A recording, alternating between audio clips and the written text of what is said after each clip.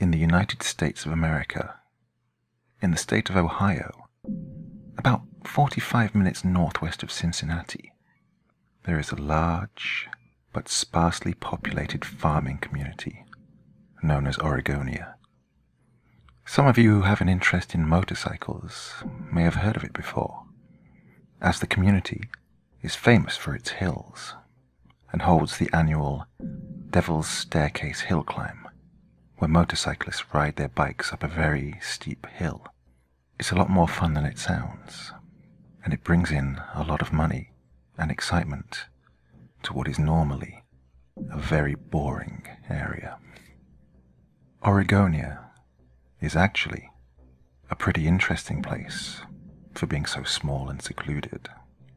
The guy who invented pop tabs, that thing on top of soda cans that opens them, he lived there.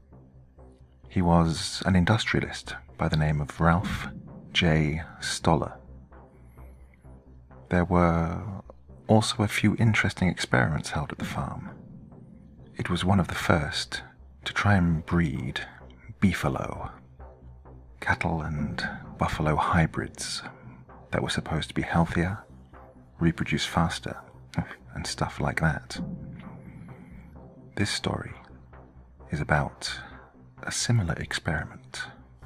If any of you pass through Oregonia, you can confirm this story with the locals, but you'll have to press them somewhat. The older folks won't talk about it, but people between 15 and 30 will have a story or two. Ask them about the unmarked, unnamed, gated-off road above Turtle Creek Cemetery.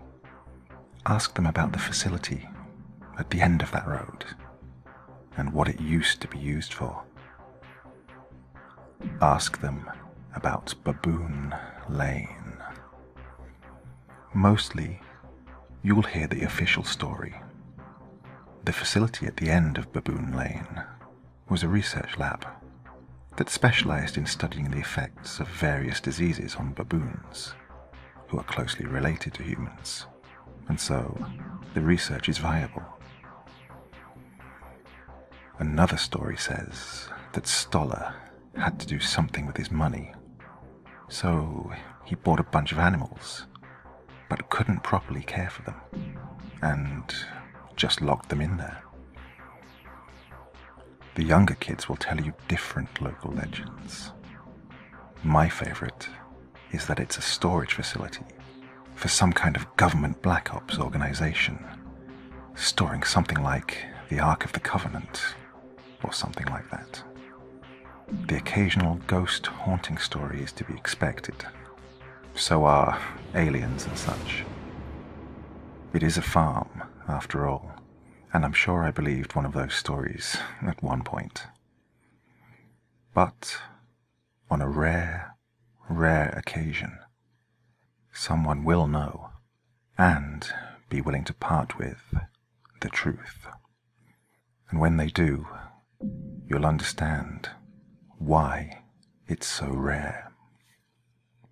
My story starts as many of my childhood stories start. My cousins were over at my grandparents' home. At the time, Oregonia had little to no internet or cable. We actually had to play outside back then. There were 6 of us. My cousins, Matt, Shane, Ethan, Tori, and Monique, and me. I was the youngest, only 8 when this happened. But my older cousins usually treated me well and made me a part of everything.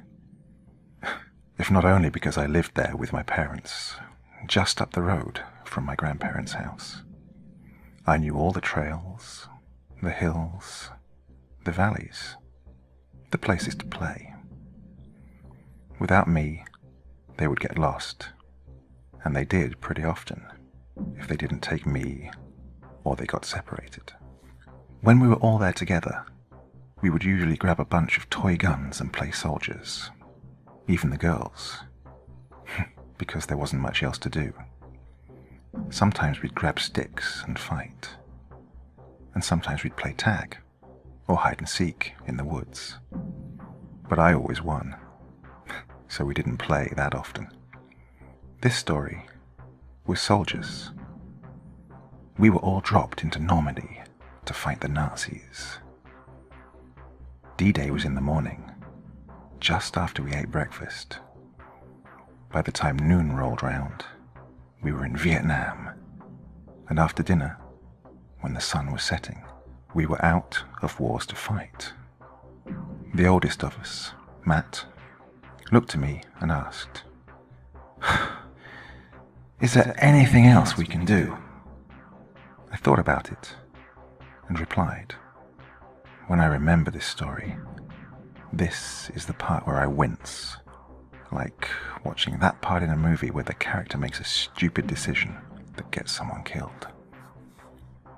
I didn't get hurt, but there are things you just don't want to know.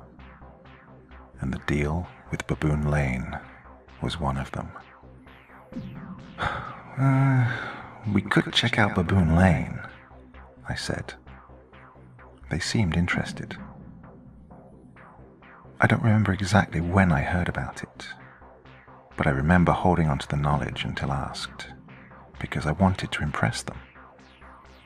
I told them the local legends, and, with the sun setting, we all agreed it would be cool to explore. None of us wanted to admit we were scared, me least of all, being the youngest and having the most to prove. If they are told of Baboon Lane, every child is told not to go near it.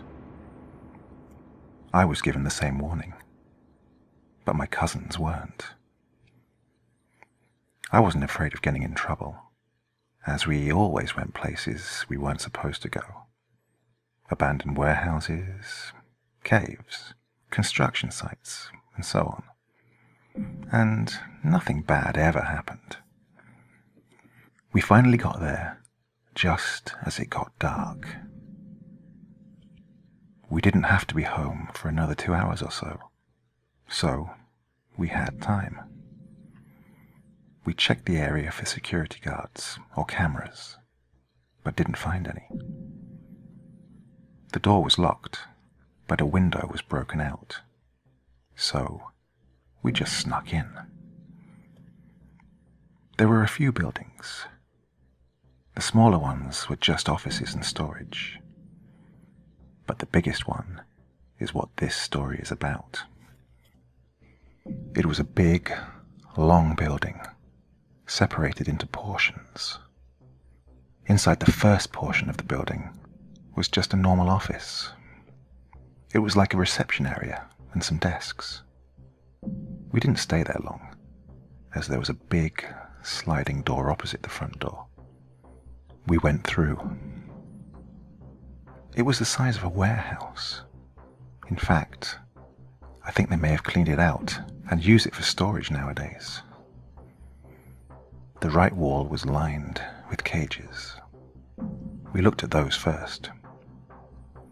Each cage was about 5 feet tall, 2 wide, and maybe 2 deep. Matt tried to get in. He was 14 and too tall for it, having to bend his head slightly. There wasn't enough room for him to sit either. The left wall had a lot of equipment on it. Big machines that you see in old black and white pictures of military installations. Beakers, test tubes, big industrial sinks, and other lab equipment. There was a second floor. We poked around, but didn't find anything. In the next section were offices, but more like work offices rather than some kind of reception. The next was a kind of loading dock and warehouse. We poked around the work offices, breaking into desks. Whoever worked there had cleaned out in a hurry, as most of the contents of the desks were still there. That's when we found it. It was in the biggest office on the second story. It had a window overlooking the bigger laboratory section. The desk wasn't locked, just rusted shut. Inside were a few cigar boxes, and in one of them was a book. It was one part personal journal, one part official logbook. Some of the sheets had a kind of inventory. Others looked like chemical formulae. And finally, the journal entries. Most of the entries were illegible. Some water had gotten in at some point and messed up the ink. Some were fine, though. My cousin Shane laid it out on the table and read what he could out loud. Most of the dates were from late 1959 to early 1960. Shipment of 60 baboons came in today from all over the country, one of the first ones said. Quite a few of the first entries were like that.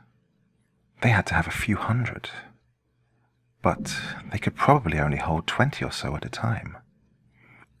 Baboon 19.5 was restless today. Side effect of 020.1. There were a few like this. I remember another one was Baboon 42.1 died of 020.2, and so on. But the journal wasn't finished. It was only about 3/4 full. Whoever was writing the journal had probably a dozen more, finished, in storage somewhere. Some of the last entries were pristine. I can still see Shane reading them, with Matt and Monique peeking over his shoulder with their flashlights. Baboon 53.3 asked for a preacher. He knows he's dying. Baboon 38.2 and 22.4 escaped. 22.4 died of the cold near the lake. 38.2 is still at large. Police stopped by the facility today. 38.2 may have talked to them. Baboon 38.2 was returned to us. Police weren't happy, but they had orders from high up. I told him he belonged here. He was doing more help to us than rotting in some prison. One of the officers said that nobody belonged here. I told him that 38.2 should have thought about that before raping a white woman. It was somewhere around here that Shane stopped. Everybody got real quiet. We left. Nobody talked much, and everyone seemed sick. I was just curious as to how a baboon could talk.